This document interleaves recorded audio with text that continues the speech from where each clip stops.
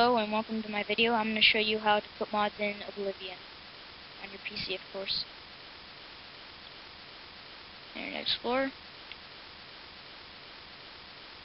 Let it load.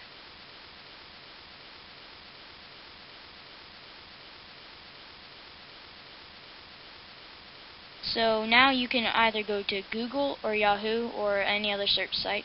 Doesn't really matter as long as they search up things on the web. I'm going to type in, you just type in Oblivion, and then you can type in the name of the mod, and then you just type in mod after that, so it knows that it's a mod. Not like a video or something, because it makes it harder to find. I'm going to type in vampire mods.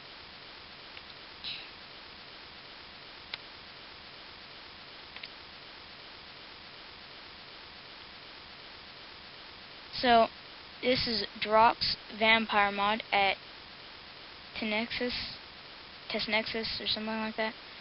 I'll put a link to this website in the description. So now you got a description of the mod and what it's about and what it does, and maybe if it's a newer version, what it's improving. You got comments, but we're not reviewing the website. You go to Files, Drox Vampire Mod. Right click,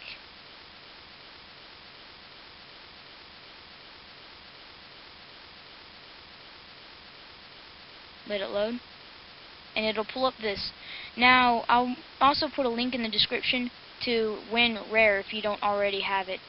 I recommend you download it because it's a very good program, and well, without a program like this, well, I'm pretty sure you couldn't even put a mod on the game, or this just makes it easier.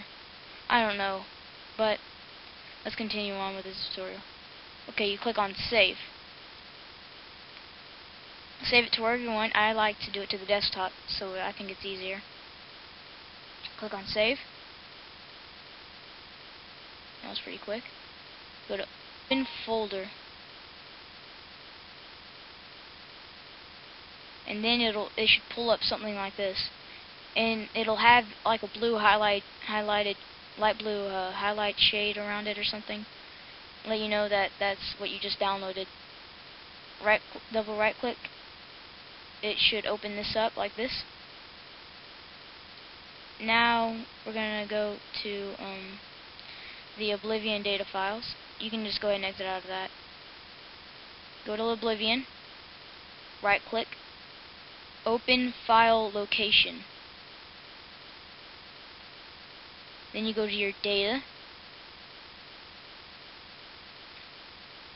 and as you see, I got a lot of mods in here, but once you got your data, it's pretty simple. Just click on the first one. See, I'm not clicking on the two little dots. I'm clicking on Drox Vampire Mod, word, the first one, the first file. Hold down Shift, click at the bottom, and drag these into it. Now it'll say something like this. Click Continue. And I am doing this on Vista, so yeah. Click Continue. And, well, there you go. And you got your mod on Oblivion. But to activate the mod, you have to go to here.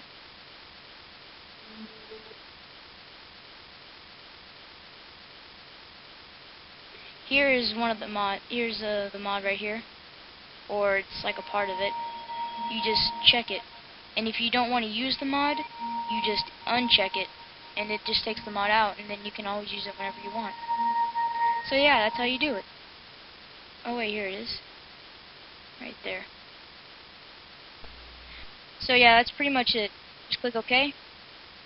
Now, sometimes you will have problems with this, with Oblivion bugs. If you have a problem with this, if you download a mod and you start to have problems, like if you try to load a profile or something like that, and it automatically shuts down, just send me a message asking me what to do, and I'll try to make a video on solving how to do it. But this is just a mod tutorial. Remember, if you have any problems, just send me a message on YouTube. Thanks for watching.